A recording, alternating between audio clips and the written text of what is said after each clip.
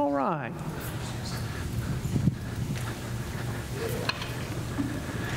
Are you doing children's? Oh, okay. All right. I think our kiddos are going to stay in today, and Mr. Ollie's out, but you still can get a riddle today. How about that?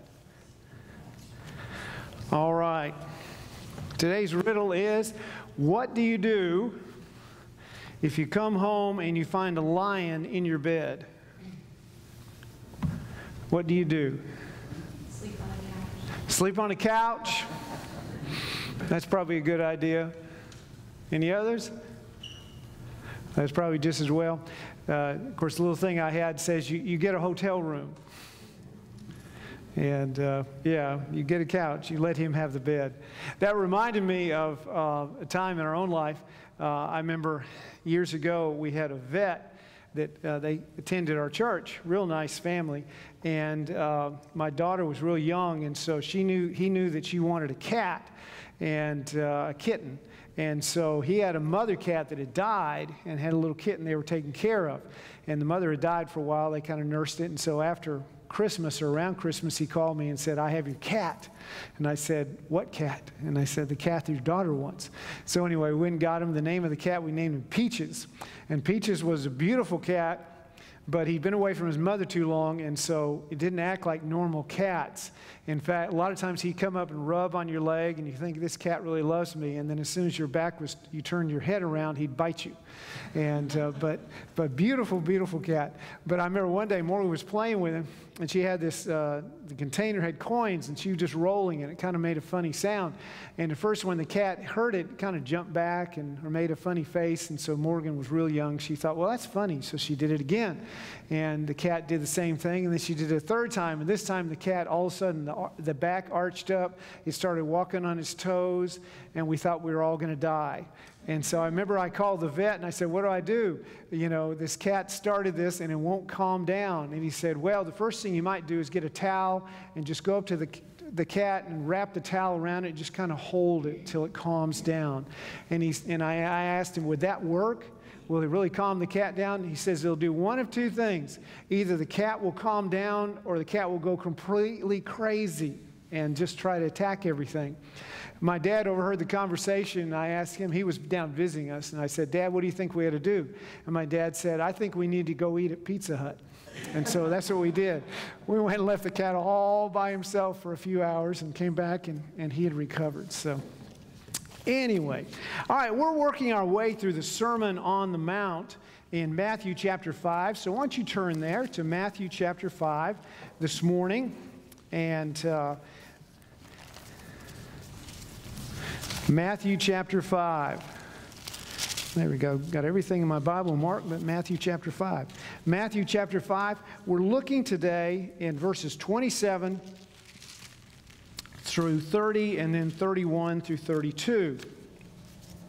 We're looking today at saving marriages.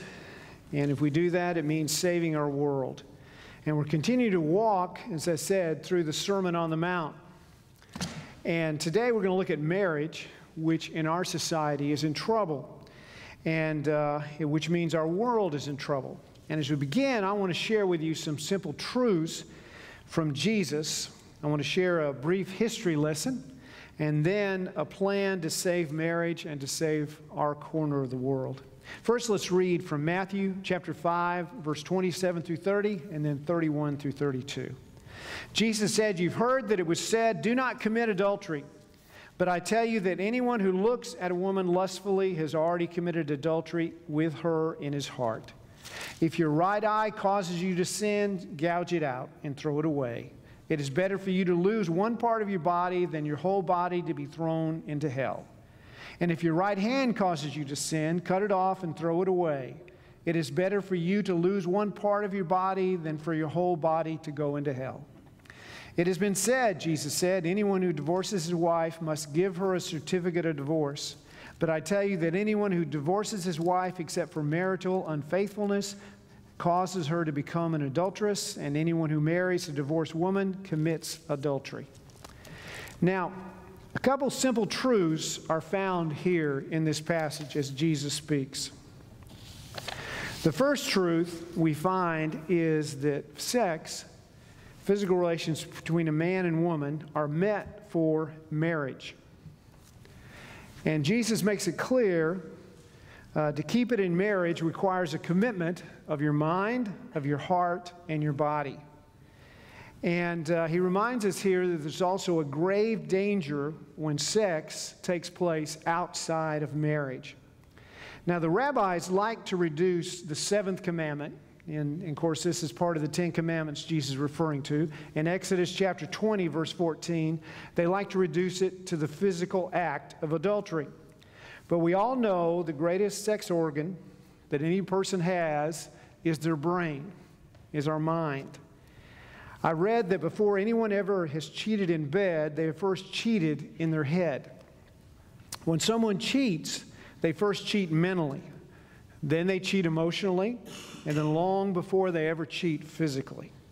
So to stay pure, this means more than having not participated in the physical act.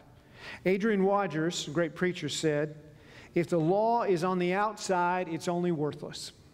But if the law is on the inside, then we experience the righteousness of God, and that begins to be released in our life and the ability to obey it." So it has to take place in our heart. We have to decide in our mind and our heart. Now, sex is dangerous outside of marriage. And if you look at the rest of this passage, you might think that Jesus is being rather dramatic in verses 29 and 2, because he says, do whatever it takes not to participate, not to have this in your heart, in your mind. He says, if your right eye causes you to sin, gouge it out. If your hand is causing you to sin, cut it off. You might think that was so dramatic. And in fact, why is he talking about your eyes and your hands? The reason he talked in that way was because the rabbis would understand, because the rabbis always said that if you sin, what first happens is your eye sees something, whatever it is. You want it, you long for it, you conceive it, and then your hands take action. So if you're going to stop something, you've got to stop at your eyes, and then finally you've got to stop it at your hands. And the Bible tells us that sex outside of marriage is very dangerous. You can all remember the story of David and Bathsheba. David stayed home from fighting with his soldiers, and he was up on his rooftop, and he happened to spy a woman. And when he first spied her, that wasn't sin, but he not only decided to spy her, but linger on her and look and begin to think. And eventually he got a messenger and sent a message to her, and then he acted on what he had thought in his mind and his heart. And that's how it happens. You see, you dwell, you think, you act. And sex is a dangerous thing. Let me give you just a couple examples. One of the most awkward times ever had in junior high or high school is they would take a day, or not a day, but a few hours in a gym class. Instead of playing basketball or track or whatever else, they would have someone come in and talk about health. What they would often talk about was sexually transmitted diseases. And you'd sit there through a slideshow and everybody would get sick. And they would tell you how dangerous it was, and then you'd go on about your day after that. Today, they don't talk much about it. But the truth of the matter is, they are more highly rampant than they've ever been before. We just don't talk about it, except you do see commercials on TV talking about some of the people who end up with them.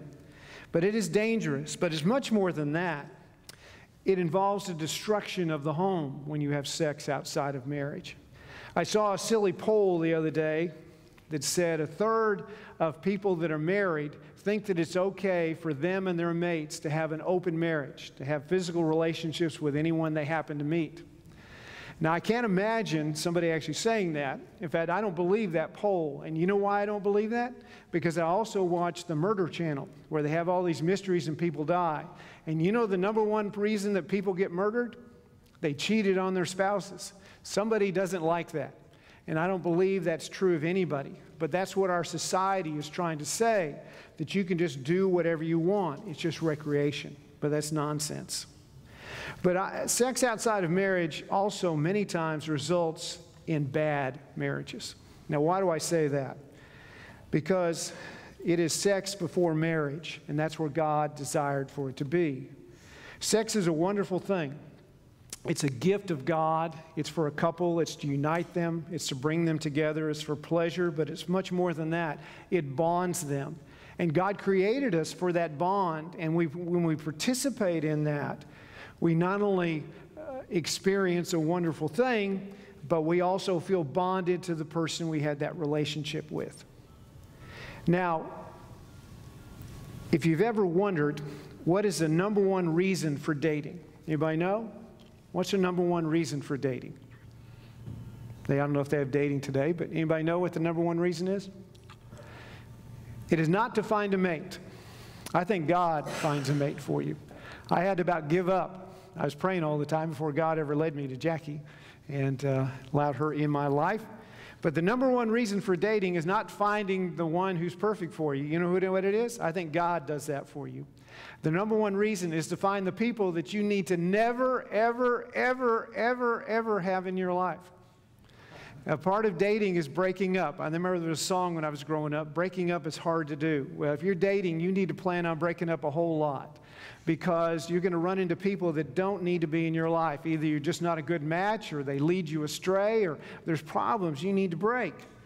And have you ever met people that are getting married and they're coming together, and everybody knows when they're getting married that they are what? They are the ones most likely to fall apart very quickly. Why? Because in many cases, in my own experience, I found people is that they began to date and suddenly they entered into sexual relationships and they felt bonded and committed to each other when they should have never been.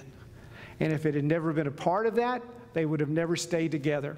They just feel that. They think they're in love, but they're not. They just have that bond that they never should have had. It keeps them together. And in this day where they marry, and many folks move in together, they move in and stay with people they've got no business being with. Why? Because they have entered into something that God meant to bond a husband and wife together, and not strangers who don't really even know each other. Now, the second truth that Jesus shares here is that marriage is to be permanent. In Jesus' day, the rabbis focused more on divorce than about real marriage and its meaning. The rabbis were looking how to get out of marriage. In the book of Deuteronomy, chapter 24, it talks about divorce. And it talks about the reason to divorce is indecency. And they came up with all kinds of reasons of ways that you could break up with a relationship. And there were conservative and liberal views then. A liberal Hillel, a person said that you can divorce your wife for any reason. In fact, he had a long list of them. If you put too much salt in the supper, you could divorce your wife. If they didn't speak nice to your in-laws, you could divorce your wife. But there was a conservative one named Shammai said it was only for adultery, only for breaking those bonds in marriage. And when they came to Jesus and they said, you don't understand what you're talking about. God meant from the beginning for a man and woman to be together. And it says, why is there divorce? He said there's divorce in Matthew chapter 19, verse 8. Why? Because of the hardness of men's hearts. Why was there divorce? Divorce was created because women were not being treated fairly and rightly. And a man would simply kick his wife out. And then she couldn't go on and have a life on her own, because at any moment he treated her like property. He could just take her on back. And so she could never go on and establish a new life. A divorce decree allowed her to go on and to start a new family, to begin a new life together. It was protection for the wife, the woman. It was to protect her. And God knew that some people had, in the hardness of their heart, were not treating women the way they should be. And so that's why God accommodated His will. Not because it was what He wanted, but because cruelty was happening, there had to be a way of protecting women. Now, Jesus said the focus is not getting out of marriage. The focus should be what marriage is all about. And in Matthew chapter 19, verses 4 through 6, Jesus talks about what marriage is all about. He talks about that it's the coming together of a man and woman from the beginning and creating one home. Now, a little history lesson, how people have treated marriage. The Jews had the highest ideals for marriage, that it should be fidelity, should be kind, should be caring. They had ideals, but they fell so far short. In Malachi chapter 2, verse 16, God says, I hate divorce. In fact, he hated what the Jews were doing in their marriage relationships. They had high ideals, but they didn't live up to it. Remember the Greeks? The Greeks were the great thinkers, and we base a lot of our society sometimes on how we do things. The Greeks, they were terrible when it came to marriage. They planned for cheating and unfaithfulness. Women were not treated rightly. It was terrible. When the Romans came along, they were all about family, and for 500 years they never divorced till they conquered the Greeks. And when they conquered the Greeks conquered them because they started thinking like Greeks. And then marriage was just an inconvenience. It was just something. People got married to get divorced, to get married to get divorced. It was just horrible. And the family broke down. In fact, the person who wrote The Rise and Fall of the Roman Empire said the reason they fell was because the home broke apart. I read a little commentary about Barclay's little commentary. He said when Jesus said that he was not speaking, when he said all this, he was not speaking as some theoretical idealist. He was speaking as a practical reformer. He was seeking to deal with a situation in which the structure of the family life was collapsing and in which national morals were becoming ever more lax. And that's our society today. What the Greeks destroyed and the Romans destroyed, the same thing will destroy us. But this morning, I have to tell you that there's a plan to save our world and to save marriage. And it starts all again with the Ten Commandments. In Exodus chapter 20, verse 14, Jesus said, "Thou shalt not commit adultery." And in this passage, he begins to lay down the foundation of how we can save the world in which we're in. As I mentioned, Adrian Rogers, I remember hearing him preach one time, and he said, we live in a cycle in this world. And that is that broken homes produce broken people that turn around and produce broken homes that produce more broken people. It doesn't need to be that way, and it shouldn't. And we have the responsibility to change that. And whether we're married or not, we have the responsibility to change that. And how do we do that? We teach our young people and we set an example in the world for what needs to happen in marriage. And the first thing we need to do is we need to teach young people what God's plan for marriage is. And where is that marriage plan found? It's found in the very beginning, in Genesis chapter 2, verses 21 and following. It says, "So the Lord God caused man to fall in a deep sleep. And while he was sleeping, he took one of man's ribs and he closed up the place of flesh.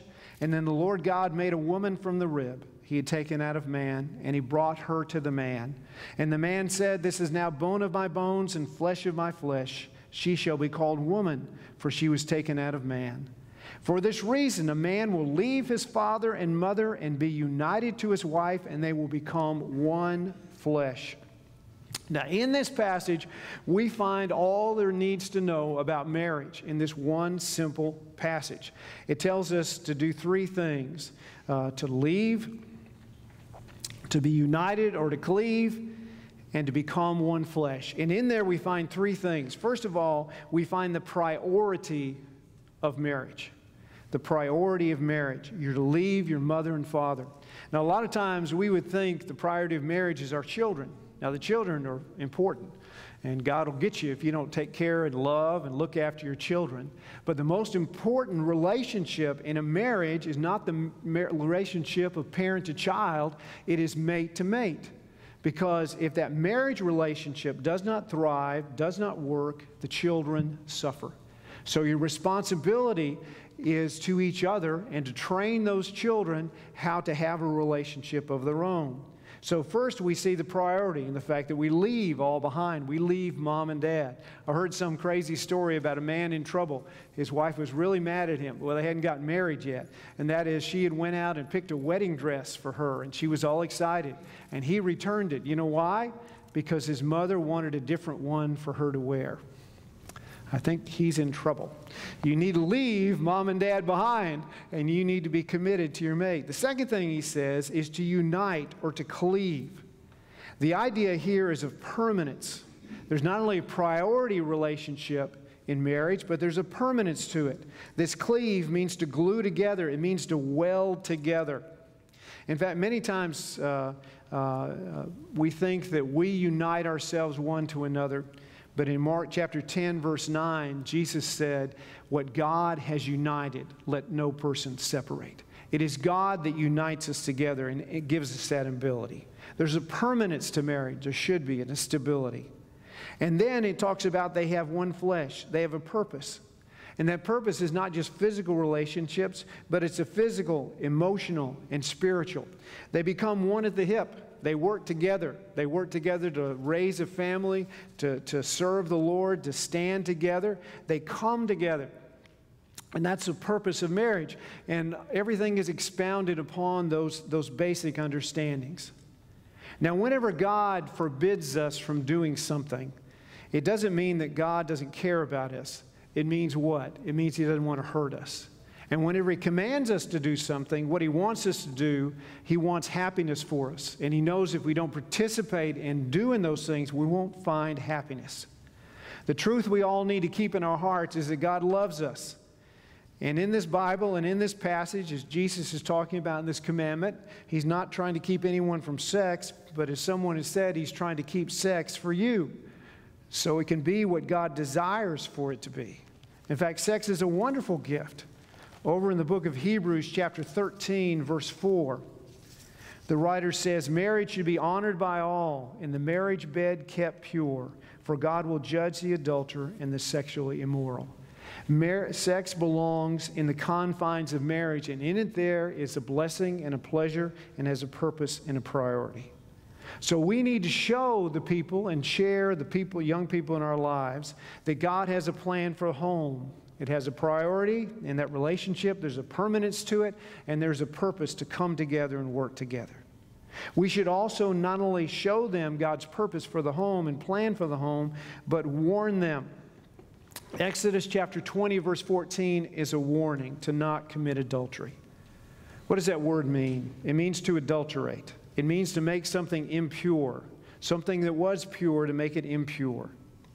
And when that happens to us. The Bible talks very specifically about the problems of sex outside of marriage. It talks about that it is a sin, first of all, against oneself. There's consequences to it.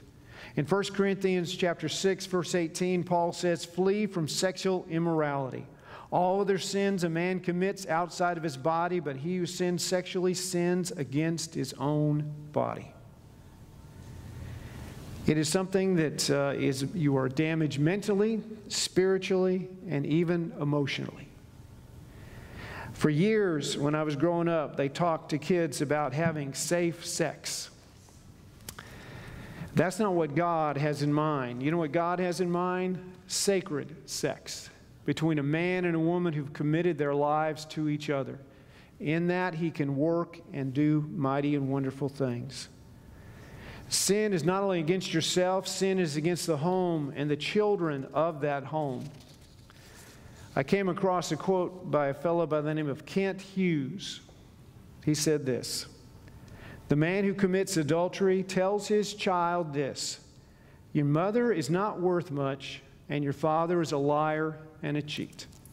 Furthermore, honor is not nearly as important as pleasure. In fact, my child, my own satisfaction is more important than you are. Adultery affects not just individuals, the husband and the wife. It affects every member of the family, and especially the children. Children understand. I remember somebody joking about these Hallmark movies. At the end, the kids are always praying and hoping and asking Santa to bring mom and dad back together. That's all kids think about and feel in their hearts. When a family is broken up, it harms the children. It's also, believe it or not, a sin against the church. If you've ever read 1 and 2 Corinthians, you'll find that's what it's all about. People were causing problems. Over in 1 Corinthians chapter 3, verse 17, Paul says, if anyone destroys God's temple, which is us, God will destroy him, for God's temple is sacred, and you are that temple. Whenever we have sins among us, it affects not only us, but everyone that we're united to. And in the fellowship, we are members one against each other. And the sin is not only against us, it is against the family of God. And it is against our nation. The sin brought down Rome, and maybe exactly what destroys us also. In the book of Proverbs, chapter 14, verse 24, Proverbs chapter 14, verse 34, the writer says, "Righteousness exalts a nation, but sin is a disgrace to any people." The enemy of the home is the enemy of our society. When homes are destroyed, then our nation is destroyed. And I heard someone say not long ago, people that treat sex lightly will also treat other people lightly. And that's the world in which we live, isn't it? We don't care about each other. We don't think about the feelings of what we do to each other. We don't value people. The bottom line, the sin is against the body, against your home, but even more than that, it is against God. When David was confronted by his sin, he writes about it in Psalms 51, verse 4. And when he comes to God asking for God for forgiveness, in verse 4, he tells God what? Against you and you only have I sinned. Proverbs 6:32, it talks about we've broken God's holy law. We have broken His law. Now the law, if it does not have a penalty, it is only advice. And God's Word is His law. And so there are consequences to our behavior. And the list of scriptures is long and diverse, which talks about the consequences of living a life in disobedience to God. Over in 1 Corinthians chapter 6, verse 9, Paul says, "Do you not know that the wicked will not inherit the kingdom of God? Do not be deceived. Neither the sexually immoral, the adulterers, the male prostitutes, the homosexual offenders, and on and on and on." If you're going to live in defiance of God, then you will face a consequence from God. In fact, in Romans chapter 2, verse 5, it talks about the wrath of God is coming. Now, God is gracious, God is loving. He does not desire that for us. He wants to forgive us. But if we sin against God, we face consequences of those sins. Finally, we need to show people what it's like to live in a marriage that matters and makes a difference. And how can we do that? We can do that by deciding. Deciding what? Deciding to live for Christ. If there's sin in our life, the great and glorious thing is that we can always turn to God for forgiveness and His grace and His love. One of my favorite passages of Scripture is the book of Isaiah. In the book of Isaiah, chapter 1, verse 18, where the Lord says, "Come now, let us reason together, says the Lord. Though your sins are like scarlet, they shall be white as snow. Though they are red as crimson, they shall be like wool." Decide to live for Christ, to live for Him. Seek His forgiveness and His grace and know His favor. But not only decide to live for Him, depend on Him. Trust in Him. He cares for you. In the book of 1 Peter, it says, "Cast your cares on Him because He cares for you." Whatever you face, you can come to Him. You need to have devotion also. You need to pour out your love to Christ as you live your life. And you need to care for your mate and share them grace and love. Some people say, a phrase I've heard many times is, "I've simply fallen out of love." Well, in the Bible, it doesn't give us an example or an excuse for that. In Ephesians chapter 5, verse 25, Paul said that husbands are to love their wives as Christ loved the church. And that's a command. It's a command. It's not a suggestion. It's not a feeling you have. It's something you need to choose to do. And you choose to love. In fact, the truth is, I read long ago that your actions affect your feelings. If you act loving, you feel loving. If you act hateful, you feel hateful. Many times it's a choice. But more than that, you need to develop a love relationship with the person God's placed in your life. You need to continue to grow in love. Sometimes people think that love is like finding a rare diamond. You dig in the earth, you find this precious stone, you wash it off, you put it in a nice setting, or you put it on a table in a jar or something, and every day you go back and look at it, and there's my diamond, there's my love. Love is not like that at all. Love is not that way. It is not static, is it? It's like a garden. It's like something that you have to tend to and love and cultivate.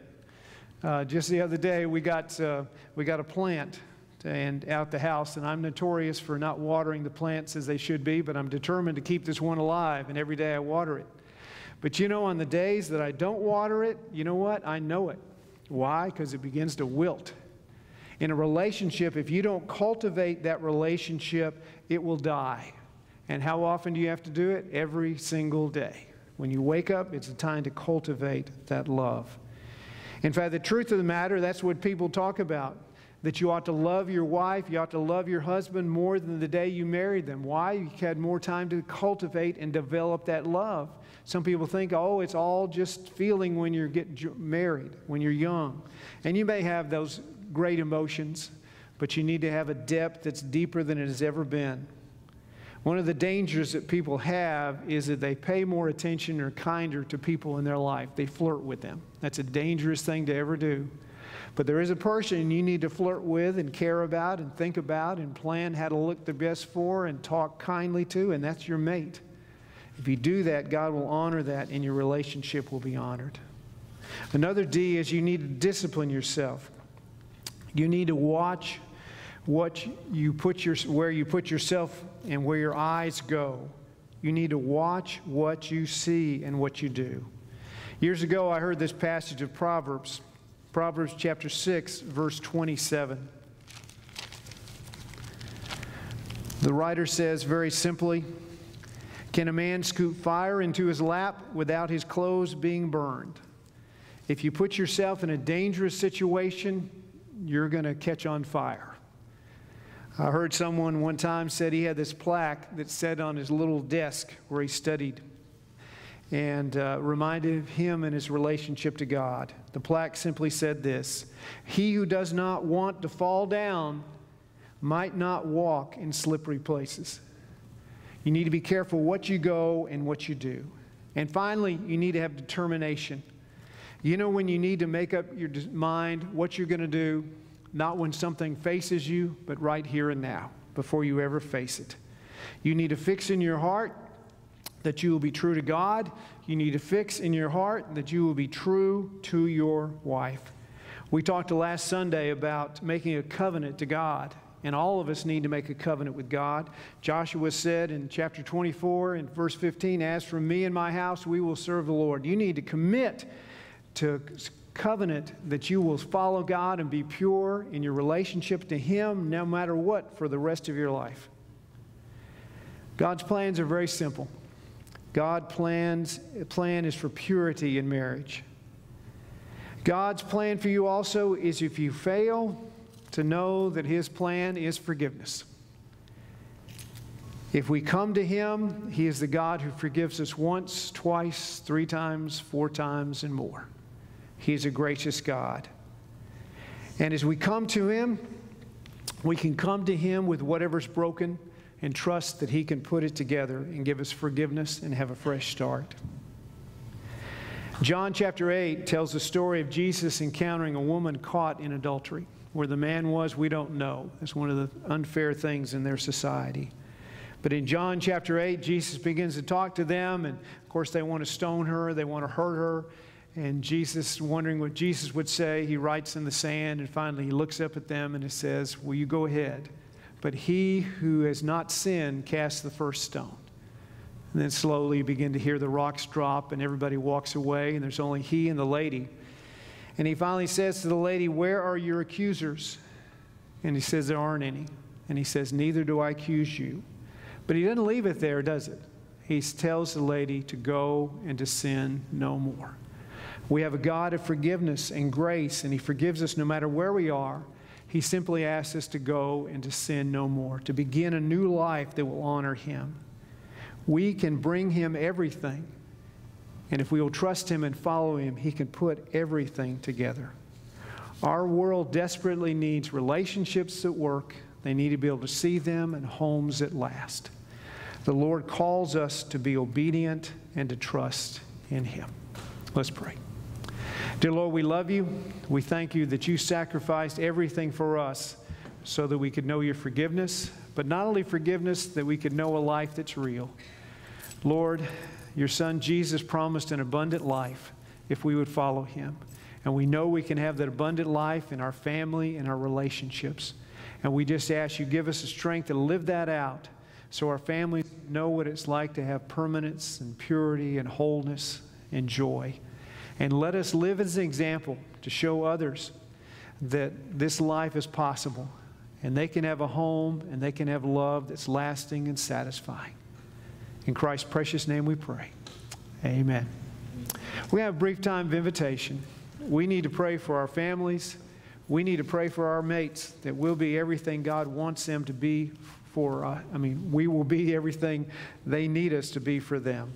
And we need to pray for our world. We have a bad, messed up world. But nobody is beyond the grace and the power of God. And with His grace and kindness, this world can be turned around.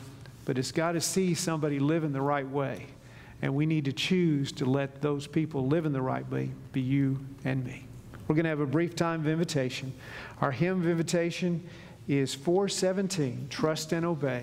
And that's what we seek to do for the Lord. I'll be here at the front.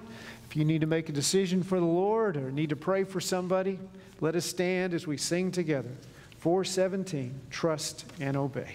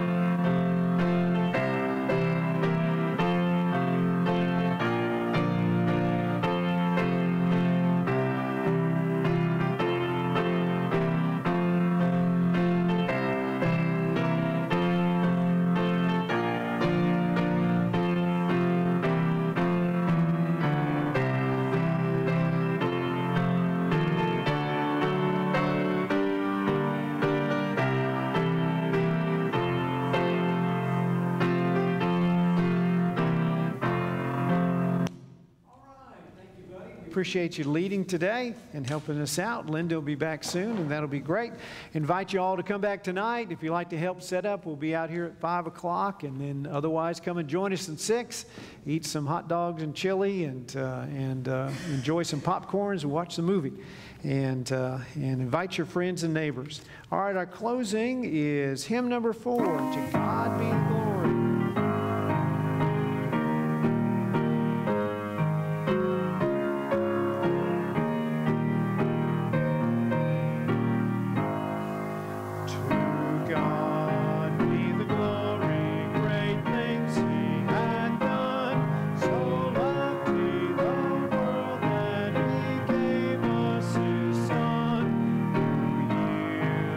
Life and atonement for sin.